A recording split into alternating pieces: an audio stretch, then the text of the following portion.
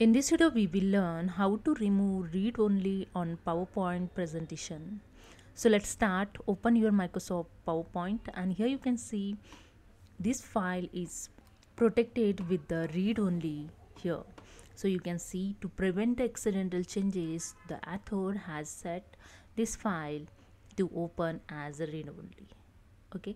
If you want to remove the read-only, just go to the file, click on the info, and here you can see the protect presentation with the read only. Just click on this drop down arrow, and here you can see the option is not visible showing. Just go back again and click on the edit anyway option, then again go to the file tab, then click on the info, then click on the drop down arrow. Now you can see this option is showing visible. Then click on the always open read only, and here you can see the read only protection is removed. Just go back. Now you can see the read only is not showing. You can easily save this file.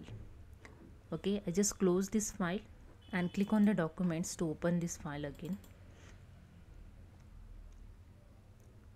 Now you can see the read only is not showing this file. Okay, the read only protection is removed. So this is a way you can easily remove the read only on Microsoft PowerPoint. So that's it. If you like, please subscribe. Thank you so much.